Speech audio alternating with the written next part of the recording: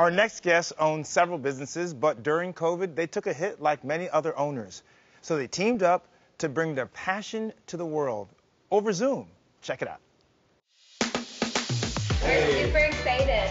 I'm Rania Zayyat, founder of Wonder Woman of Wine, and joining me from afar is Berrigan of Mysa Natural Wine. We really wanted to find a way to take the wine tasting experience to the next level during COVID, break up the monotony of quarantine. So, everyone should drink. There's something really unique about being live in front of you guys, doing a tasting. I love rosé. Yeah. Thanks for spending some time with us, guys. Thank you so much. Seriously, this is awesome. Cheers to that.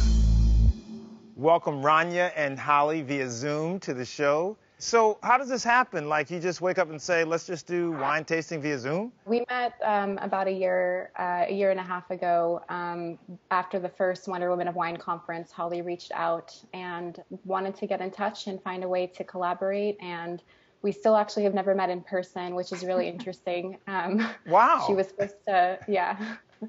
I was supposed to go to Texas, and it just turned out that with COVID, I was supposed to be in Texas at the same time.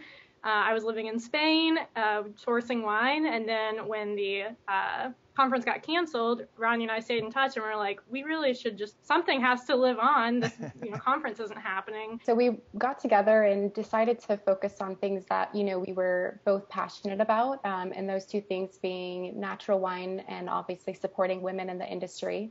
And we also, I'm a sommelier at a restaurant, and after COVID happened and the restaurant closed, I no longer had that opportunity to educate and talk to people one-on-one and create those unique experiences. And so we decided to form a women-focused wine club highlighting natural winemakers from around the world that have either lead female winemakers or are at least 50% owned by women. Rania, why do you find it important to highlight female winemakers? The wine industry, a lot like a lot of other industries, there's still a lot of inequality experienced by women and other marginalized groups in the intersectionality of being a woman and being some other minority. And some of the, stats that we look at are that in 2019, women in the wine industry earned $12,000 on average less than their male counterparts, with nothing to attribute that to other than, a gender wage gap. And 60% of wine buyers in the United States are women, and they make up half the workforce, but we see less than 5% of women